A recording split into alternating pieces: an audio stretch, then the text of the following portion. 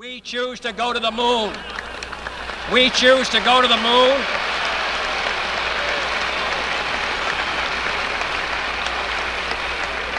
We choose to go to the moon in this decade and do the other things, not because they are easy, but because they are hard. Because that goal will serve to organize and measure the best of our energies and skills. Because that challenge is one that we're willing to accept, one we are unwilling to postpone, and one we intend to win, and the others too. In 1962, the 35th President of the United States, John F. Kennedy, made this announcement during a speech at Rice University in Houston, Texas. The United States of America had set a goal of landing humans on the moon and safely returning them back to Earth. This effort would be called the Apollo Space Program. In the years ahead, 29 Americans would become the astronauts to travel in space as part of the Apollo program. They would commit to years of demanding schedules and training and make huge personal sacrifices. Some astronauts even lost their lives. On January 27, 1967, in a terrible fire during training, we lost the 3 astronauts of the first Apollo mission, Edward White, Gus Grissom, and Roger Chaffee. But determination, cooperation, and hard work would pay off. Over the next few years, 4 Apollo missions, each with a 3-person crew, succeeded in taking humans into space. These missions brought us closer and closer to landing on the moon. It was July 16, 1969. The time had come to achieve our goal. If successful, Mr. Neil Armstrong and Colonel Edwin Aldrin would be the first humans to walk on the moon. 5, 4, 3, 2, 1, 0. All engine running. Liftoff. We have a liftoff. 32 minutes past the hour. Liftoff on Apollo 11. Tower clear. Neil Armstrong reporting the roll and pitch program, which puts Apollo 11 on a proper heading.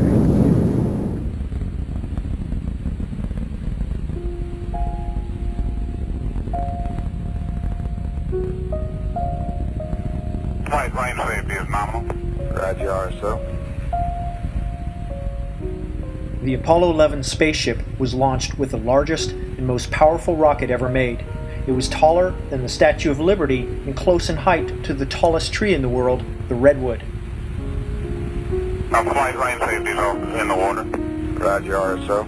Roger.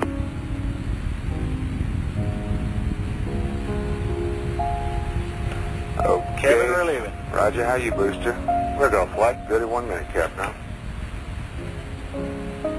Apollo 11 would travel at different speeds along the way, but it would require a speed of nearly 24,000 miles per hour to escape Earth's gravity.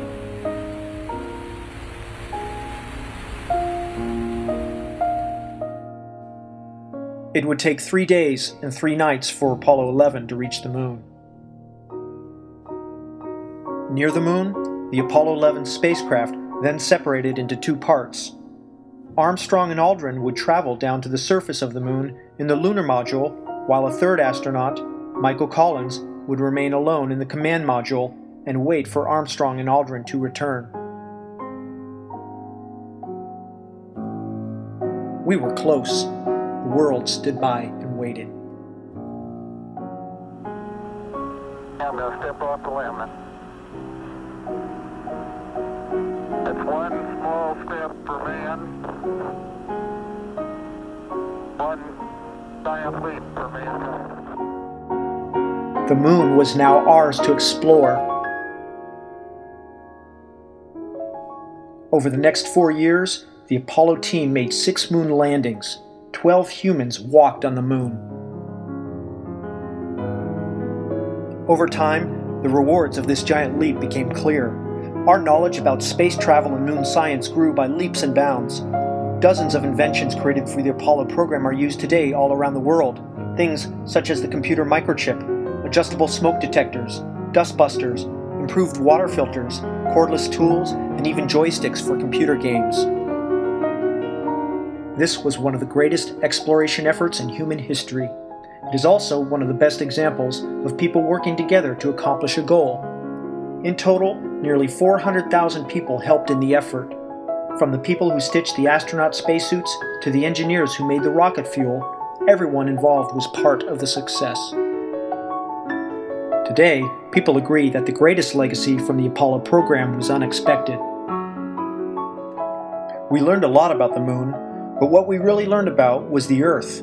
The fact that just from the distance of the moon, you can put your thumb up and you can hide the Earth behind your thumb. Everything that you've ever known, your loved ones, your business, the problems of the Earth itself, all behind your thumb, and how insignificant we really all are. But then, how fortunate we are to have this body and to be able to enjoy loving here amongst the beauty of the Earth itself. Captain Jim Lovell, Command Module Pilot of Apollo 8 and Commander of Apollo 13. In space, you see how beautiful the Earth is with its blues and white clouds, brownish, pinkish continents. It's alone in the vastness of space. You see that it is fragile, and you want its people to be responsible citizens because this is the only world we have. Colonel Frank Borman, Commander of Apollo 8.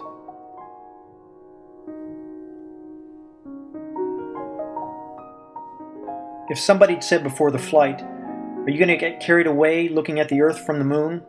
I would have to say, no way. But yet when I first looked back at the Earth standing on the moon, I cried. Rear Admiral Alan Shepard, Commander of Apollo 14. From space, you can see pollution on Earth in the form of discolored waters created by people in populated areas. It flows out into the oceans. And when you see that our ozone layer is no more than an eggshell around Earth, you realize that humans had better learn to be more careful with it. Captain Walter Schirra, Commander of Apollo 7. It truly is an oasis, and we don't take very good care of it. I think the elevation of that awareness is a real contribution to saving the Earth. Colonel Dave Scott, Command Module Pilot of Apollo 9 and Commander of Apollo 15. We came all this way to explore the moon, and the most important thing is that we discovered the Earth. Major General William Anders, Lunar Module Pilot of Apollo 8.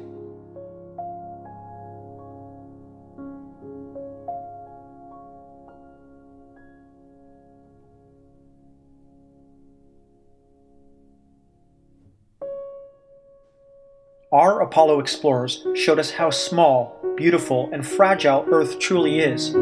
We learned that seeing our planet from a distance fills people with a great wish for us to be better caretakers of each other and of our planet.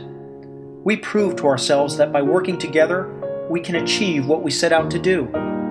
The knowledge we gained about ourselves and our world by going to the moon is the great legacy of the Apollo space program. It is this knowledge that can guide us on the path of making the world a cleaner, safer, more peaceful home for all.